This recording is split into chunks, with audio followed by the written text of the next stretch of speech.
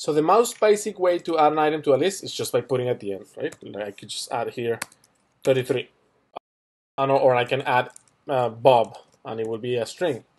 But in this particular exercise, it will be kind of like cheating by adding it manually. So they probably want us to add, well, they want us to add 10 random integers. So I will have to first generate the integers.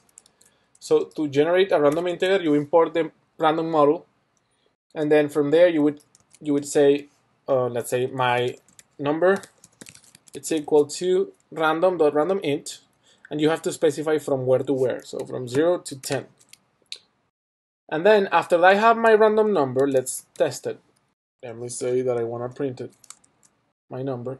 If you run it, you'll see it's 9, right? If I run again, it will not be 9 anymore. It will be a different random number, so 7.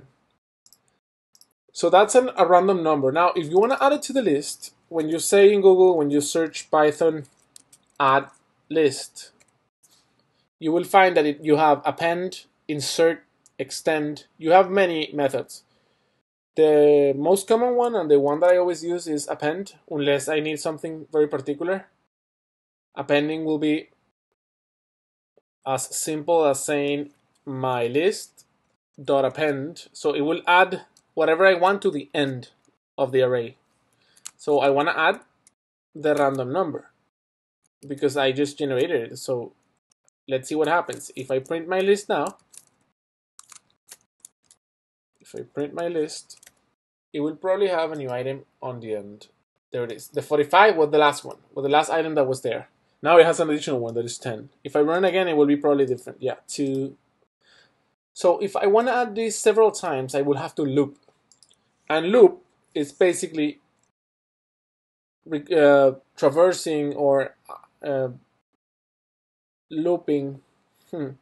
It will be going over the items in a list one by one. That's looping.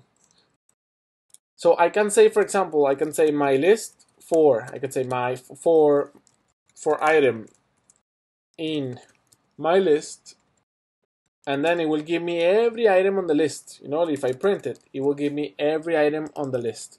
So every number. Let's comment this and run it, and you'll see. So you see every number from the list, 4 until 45. I can also create my own list. I could say, let's say indexes. Indexes or index, it's equal to range from 0 to 10. This is super cool, the range function, because the range allows me to have a list of generated of a fixed amount of values. If I print indexes, you'll see that it will show me a list of 10 values. So from 0 to 9.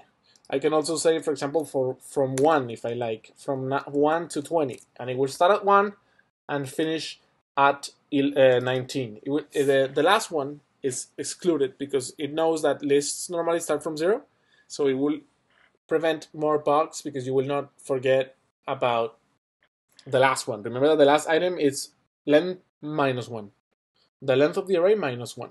So once you have a list like this, you can make a loop of as many iterations as you like. So I could say for I in range from 0 to 10, and then I will loop 10 times because it will give me an array of 10 items and it will loop every item. And now I can put my 2 lines inside the for, within the scope of the for, and they will run 10 times because after the colon, when you indent to the right, everything that is inside the for will execute as many times as the for iterates or loops. So it will loop for every item in this array of 10 items. So it will loop 10 times, and I will append 10 random numbers. If I print now my list, you will see that it will contain the original values until 45, but it will also add at the end 10 random numbers. If I run it again, you will see that it's different every time. And then you can test it, and it's a success.